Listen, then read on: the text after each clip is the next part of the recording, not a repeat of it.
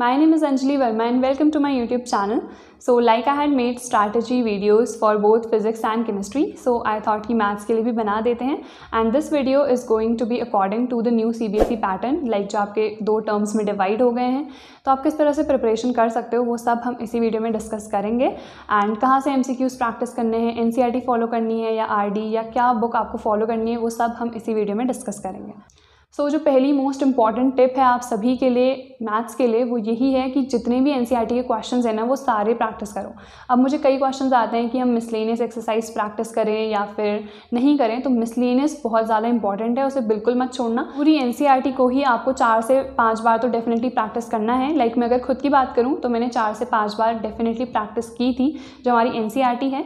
NCERT के अलावा अगर आपको कोई बुक प्रेफर करनी है तो आप NCERT एग्जाम्पलर को प्रेफर कर सकते हैं, वो भी काफ़ी अच्छी बुक है. Now, like I told you that you can prefer the NCERT Exemplar for mathematics. So, I've received this book from Educart, which is the NCERT Exemplar Solutions.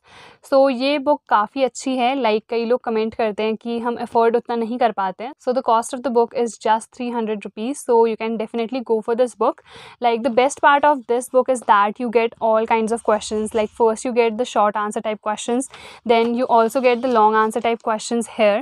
And also if we talk about the new CBSE pattern, so you also get the objective type questions and the MCQs. So here are the objective type questions. You also get the multiple choice questions, as you can see. So this book is just perfect if you are preparing for the board exam 2022, because जो multiple choice आपके questions आने वाले हैं वो आपको यहाँ पे मिल जाते हैं. So you don't have to go for all kinds of books. So you can definitely prefer this. अगर आप चाहो तो आप RD शर्मा को भी प्रेफर कर सकते हो, बट मैंने क्लास 12 में जब मैं थी तो मैंने RD शर्मा को प्रेफर नहीं किया था, बिकॉज उसमें कई सारे क्वेश्चंस हो जाते हैं एंड कुछ ऐसे क्वेश्चंस होते हैं जो एग्जाम्स पॉइंट ऑफ व्यू से इंपॉर्टेंट होते भी नहीं हैं. तो इसीलिए मैंने पहले पूरी NCERT कवर की. एंड मैंने जैसा आपको पहले ही बताया कि 4 से 5 बार मैंने NCERT डेफिनेटली अपनी प्रैक्टिस की थी. उसके बाद जो आपके प्रीवियस या क्वेश्चन पेपर्स हैं या क्वेश्चन बैंक है या NCERT एग्जाम्पलर है, आपको जो भी अच्छा लगता है आप तीनों में से कुछ भी प्रेफर कर सकते हो. बट यहाँ पे अगेन यही चीज़ है, जितनी ज़्यादा प्रैक्टिस करोगे ना तो उतना ही अच्छा आप स्कोर कर पाओगे. Maths is all about practice. तो NCERT तो आपको डेफिनेटली प्रैक्टिस करनी ही करनी है. उसके अलावा अगर आप NCERT एग्जाम्पलर या प्रीवियस या क्वेश्चन पेपर्स जिनको भी प्रेफर करना चाहते हो तो आप वो डेफिनेटली कर सकते हो. बट आपको ये मेक श्योर करना है कि आप ज़्यादा से ज़्यादा प्रैक्टिस करो, बिकॉज मैथ्स में ऐसा नहीं है कि आपको कुछ रटना है. जितनी ज़्यादा प्रैक्टिस करोगे उतनी ही आपकी मैथ्स स्ट्रांग होगी. Then the most important tip is avoid the silly mistakes. Like मैं अगर खुद की बात करूँ ना तो मैं बहुत ज़्यादा सिली मिस्टेक्स करती हूँ मैथ्स में. कभी मल्टीप्लिकेशन गलत, कभी सब्ट्रैक्शन गलत, कभी एडिशन. तो ये सिली मिस्टेक्स आपको अवॉइड करनी है. एंड सिली मिस्टेक्स अवॉइड करने के लिए आपको ज़्यादा से ज़्यादा मैथ्स प्रैक्टिस करनी है. एंड जब भी आप एक पूरा क्वेश्चन सॉल्व कर लेते हो ना तो आपको वापस से चेक करना है.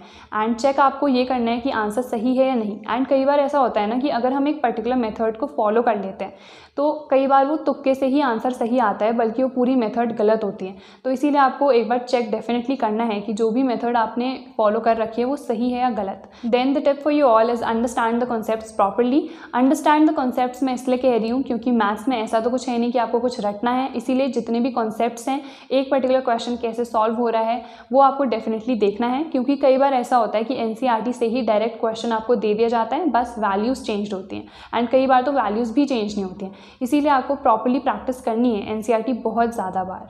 Then is learn all the formulas. Formulas maths में मोस्ट इंपॉर्टेंट है. एक सेपरेट आप फॉर्मूला डायरी बना सकते हो. मैंने भी एक सेपरेट जगहों में सारे फॉर्मूलाज लिख रखे थे, क्योंकि फॉर्मूलाज मोस्ट इंपॉर्टेंट है. अगर आप कई बार फॉर्मूला सिर्फ मेंशन कर देते हो, क्वेश्चन आपको आगे नहीं आ रहा है, तभी भी एग्जामिनर कई बार उसे कंसिडर करके आपको मार्क्स वहाँ पे दे देता है. देन अगर आप मैथ्स खुद से कर रहे हो, लाइक मैंने ट्यूशन नहीं लगाया था तो मैंने खुद से ही करी थी. एंड उसके लिए मैंने जो ऑफलाइन सोल्यूशंस का ऐप आता है मैथ्स के लिए वो डाउनलोड कर रखा था.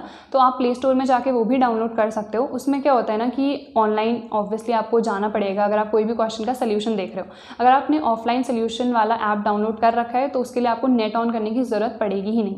तो इसीलिए मैंने हमेशा ऑफलाइन वाला ही प्रेफर किया है. जब भी मैं कोई टिप देती हूँ तो मैं यही कहती हूँ कि जो ऑफलाइन वाली चीज़ें हैं वो ही डाउनलोड करो, क्योंकि मैं ऑनेस्टली बहुत ज़्यादा डिस्ट्रैक्ट हो जाती हूँ. इसीलिए मैं हमेशा ऑफलाइन वाली चीज़ें ही प्रेफर करती हूँ. देन कई बार ऐसा होता है कि बहुत सारे क्वेश्चंस होते हैं जो हमें नहीं समझ में आते हैं. उसके लिए आप जो डाउट सॉल्विंग ऐप्स हैं, जैसे डाउटनेट हो गया, स्नैप सॉल्व हो गया और फीलो भी आता है, कई सारे ऐप्स हैं. तो जो भी आपको अच्छा लगता है आप वो यूज़ कर सकते हो. मैंने पर्सनली डाउटनेट ही यूज़ किया था, इसीलिए मैं स्टार्टिंग से ही आपको उसी ऐप के बारे में बताती हूँ.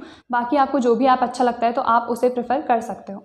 Then the most important tip maths के लिए वो यही है कि give test on a weekly basis. और टेस्ट आप मोस्टली तभी दे पाते हो जब आप या तो ट्यूशन्स में जा रहे हो या फिर इंस्टीट्यूट्स में जा रहे हो। बट अगर ऐसा आप नहीं जा रहे हो, बिकॉज ऑब्वियसली अभी कोविड की सिचुएशन चल रही है तो बहुत कम लोग ट्यूशन्स जा रहे होंगे, बट अगर आप नहीं जा रहे हो ट्यूशन या फिर आप पर्सनल स्टडी सेल्फ स्टडी ही करना चाहते हो, तो उस केस में कई सारे ऐसे ऐप्स होते हैं जिसमें आप टेस्ट दे सकते हो एक वीकली बेसिस पे। तो आप उन ऐप्स को डेफिनेटली प्रेफर कर सकते हो। और या फिर अगर आपको इनमें से कुछ भी नहीं करना है तो सिर्फ आप क्या कर सकते हो, वीकेंड्स में आप जो प्री-वाई क्यूज़ है उन्हें सॉल्व कर सकते हो, क्योंकि उससे आपको पता चल जाएगा कि कितने पर्टिकुलर क्वेश्चंस ऐसे हैं जो इस पर्टिकुलर चैप्टर से मुझे आते हैं। तो जो भी क्वेश्चन आपको नहीं आता है तो उसको आपको बार बार प्रैक्टिस करना है सो दैट वो अच्छे से आपको आ जाए। एंड वीकेंड्स में आपको डेफिनेटली एक ना एक टेस्ट तो इस तरह से देना ही है। अगर आप ट्यूशन्स या फिर ऐप्स में जाके टेस्ट नहीं देना चाहते हो तो खुद आप प्रीवियस ईयर क्वेश्चंस पकड़ सकते हो एंड उससे क्वेश्चन सॉल्व करके खुद देख सकते हो कि आपको कितना टाइम लग रहा है एंड क्या आपकी कैलकुलेशन स्पीड है एंड सही कर रहे हो या नहीं कर रहे हो क्वेश्चंस। नाउ जैसा कि आप सभी को पता है कि आपका जो सीबीएसई पैटर्न है वो चेंज हो गया है, अब आपके एमसीक्यूज़ भी इंक्लूडेड हैं। तो ये सारी टिप्स तो ऑब्वियसली किसके लिए थी, जब आपको लेंदी क्वेश्चन सॉल्व करने हैं। बट एमसीक्यूज़ में आपको क्या करना है, सो एमसीक्यूज़ के केस में जैसे आपने एक पर्टिकुलर चैप्टर कंप्लीट कर लिया, सपोज जो आपका इन्वर्स ट्रिग्नोमेट्रिक फंक्शंस वाला चैप्टर है वो आपने कंप्लीट कर लिया, तो उसके बाद आपको क्या करना है, जितने आपको एमसीक्यूज़ मिल रहे हैं वो प्रैक्टिस करने हैं। एंड ऐसा नहीं है कि अगर एमसीक्यूज़ ही आ रहे हैं तो जो लेंदी क्वेश्चन है आप उन्हें छोड़ दोगे, ऐसा नहीं करना है। क्योंकि कई बार क्या होता है ना कि लेंदी क्वेश्चंस को ही वो एमसीक्यूज़ में डाल देते हैं, क्योंकि आपका टाइम वेस्ट कराना चाहते हैं। एंड ऐसा डेफिनेटली होता है बहुत बार, इसीलिए आपको सारे ही क्वेश्चंस प्रैक्टिस करने हैं। ये नहीं है कि फर्स्ट टर्म में सिर्फ एमसीक्यूज़ आ रहे हैं तो सिर्फ और सिर्फ एमसीक्यूज़ को ही प्रैक्टिस करो। प्रैक्टिस आपको सारी ही करनी है, बट अगर सिर्फ पास होना है इन दैट केस आप सिर्फ एमसीक्यूज़ को प्रेफर कर सकते हो। एंड एनसीईआरटी में बहुत कम एमसीक्यूज़ हैं, तो एमसीक्यूज़ के लिए आप आर डी शर्मा प्रेफर कर सकते हो। एनसीईआरटी एग्जाम्पलर भी आप प्रेफर कर सकते हो। आपको जो भी अच्छी लग रही है पर्टिकुलर बुक आप उससे प्रैक्टिस कर सकते हो। एंड ऐसा नहीं है कि आपको बहुत सारी बुक्स लेके रख देनी है, बिकॉज जितनी ज़्यादा बुक्स लोगे ना उतना ज़्यादा आपको कन्फ्यूजन होगा।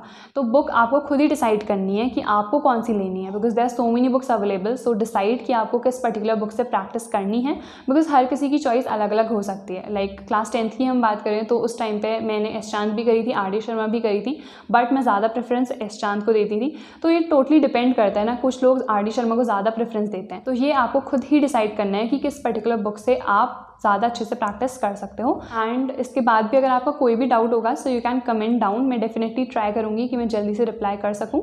So that's all for today's video. I hope this was useful. Don't forget to like this video, share it with your friends, and if you are new to my channel then don't forget to subscribe, and thanks for watching.